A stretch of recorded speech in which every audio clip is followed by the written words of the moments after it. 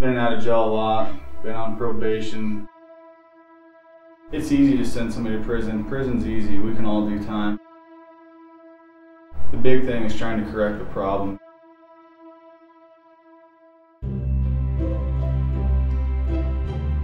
I grew up on the Front Range of Denver, pretty much in central Denver, and then I've been on the western slope for 20 years now.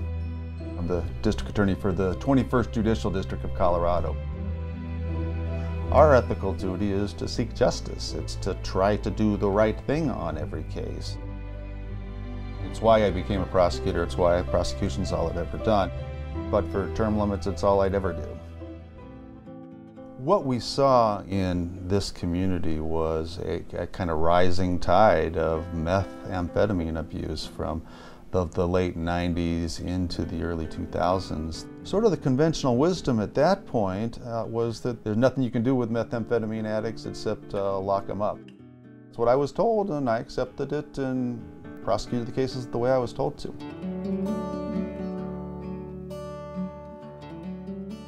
We see in Arapahoe County the common thread to criminal behavior that results in victimization of our community. The common thread is addiction. Substance addiction can dramatically alter the way people think, what's important to them, and the way they behave. Overall, about 85% of the population in prison have some history of substance abuse, substance addiction. The recidivism is appalling. 55 out of every 100 inmates that leave the facilities within 3 years are back in that facility. That's not a very effective way to conduct the business of the people. It didn't matter how tough on crime we were being and how zero tolerance we were being, we were still seeing more and more and more felony cases every year. 2005, my first full year in office, was the absolute most felony cases ever in the history of this jurisdiction. The Board of Commissioners were looking at a situation in 2005 where they were either going to have to build a new pod to the Mesa County Jail because of the explosion of crime numbers across the board. A new pod was going to cost about $6 million, or we could look at some kind of lockdown methamphetamine treatment facility that would cost about $3 million. And it's counterintuitive to a career prosecutor like me. We're kind of brought up to think my job is to lock people up. That's not exactly what seeking justice means, but that is sort of, it's certainly the conventional wisdom in the popular eye. My thinking was, there's got to be a better way.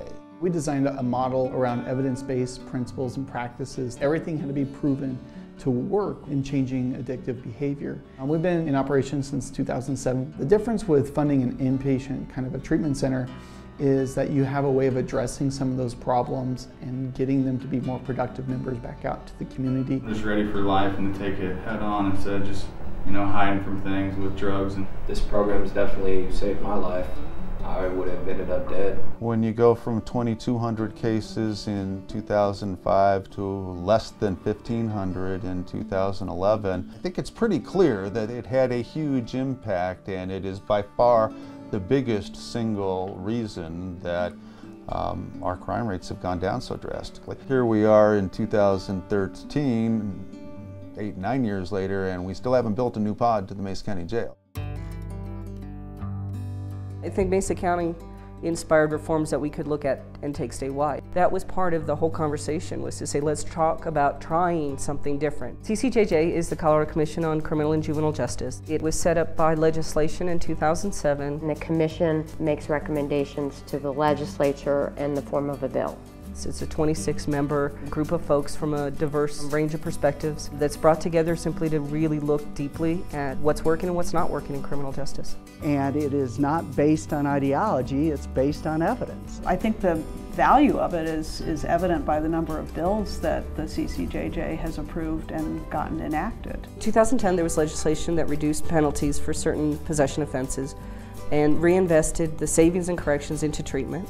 And then in 2012, there was legislation that pulled together all of those various funding silos for treatment into a consolidated fund. I think people are seeing the outcomes moving in the right direction. So in 2013, we want to continue to build on those accomplishments and pass the recommendations approved by the CCJJ. Which is a more comprehensive rewrite of the whole Controlled Substance Act. The legislation reduces sentences for drug users and low-level dealers. It uses the savings to fund more treatment to stop the cycle of crime, and it provides for an enormous amount of data collection so we can see the impact of these reforms.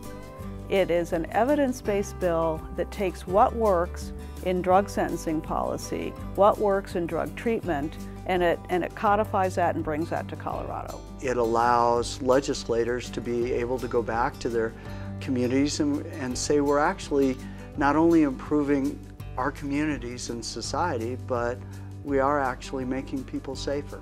Whether in conservative Mesa County or liberal Boulder County. My job is protecting society as a whole, and if I can eliminate crimes in the future by providing treatment now, I think that's the responsible thing to do, and that's consistent with my duty to seek justice.